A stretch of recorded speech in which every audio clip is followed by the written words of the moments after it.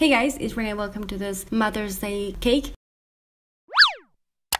For today, I'm starting off with this 8-inch cake and I'm using a cake mix box for this. I'm going to be using this pretty cool tool to, level my cake and get 3 layers out of this.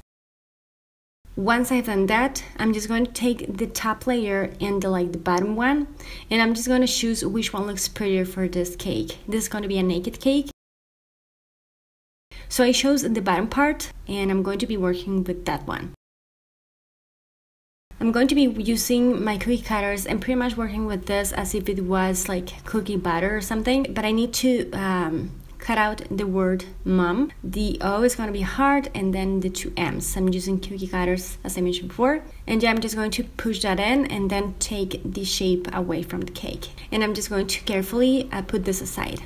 For the bottom layer, I'm going to be doing this border that is called, I think, a shelf border. I'm going to be using some buttercream. I do have the recipe on my channel, and I'm using Wilton's 1M and my Tipless piping bags.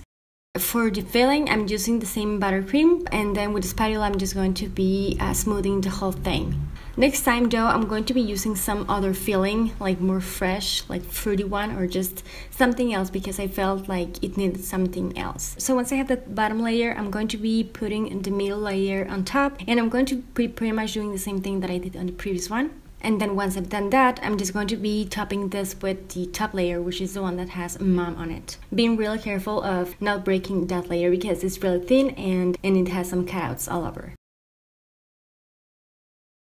Then I went with my Wilton tip number 18. I colored my buttercream in pink. I used the same kind of technique that I used on my border, like the shelf border, but unlike the letters M.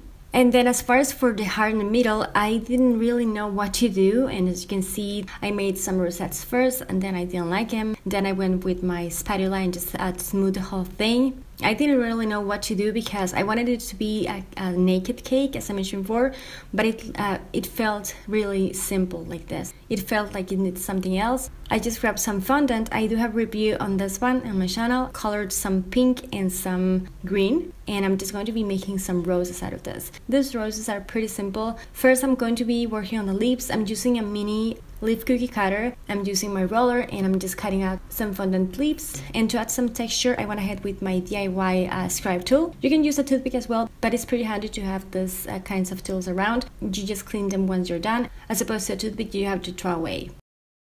Then as far as the rosettes go, or the roses, I'm just going to be grabbing a small piece of fondant, and I'm just going to roll it and then squeeze it towards my hand, and I'm just going to roll it like this, almost like if you were making cinnamon roll, kind of like that. So yeah, these roses are pretty easy and simple to make. Later on, I'm going to be showing you how to make more realistic kind of roses, but I think this look cute as well. I'm going to be using some water to just glue the leaves with the roses. Less is more when it comes to water acting as glue, so just try to work with the least amount of water that you can use. So in some cases, I'm just going to glue the rose on top of the leaf just like this, and with some of the roses, I'm going to be using toothpicks. It's going to be making more sense in a minute. I'm going to be putting the leaf first through the toothpick, adding some water, and then the rose. And then I'm just going to let them dry upside down. And so to decorate my cake, my naked cake, I'm going to be putting these flowers on top of it, everywhere. The ones that I didn't use a toothpick on, I'm just going to glue them to the cake using the buttercream. So the buttercream is going to be what holds these roses in place. These roses are super easy and simple to make, and they add something really cute to the cake. That's what I think, at least. Let me know if you have the same feelings about them. And this is the first time that I make these kinds of naked cakes. These are pretty cool and easy to work with, but your cake has to look pretty because you're not covering the cake with any buttercream. It's just the cake itself. And this is the first time as well that I work with fondant as far as decorating goes, and I loved it.